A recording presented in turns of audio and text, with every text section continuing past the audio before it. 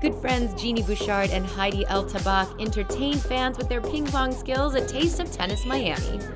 But this friendly game quickly took a competitive twist. So apparently whoever loses is going to end up jumping in the pool. They're playing to 5.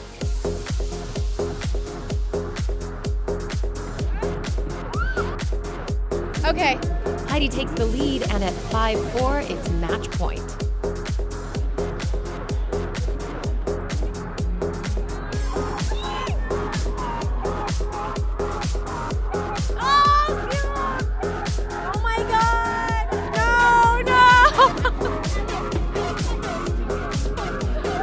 What do you have to say for yourself here? Final score is 6 for you. Yes. Congratulations. Thank you. I'm very happy with my performance.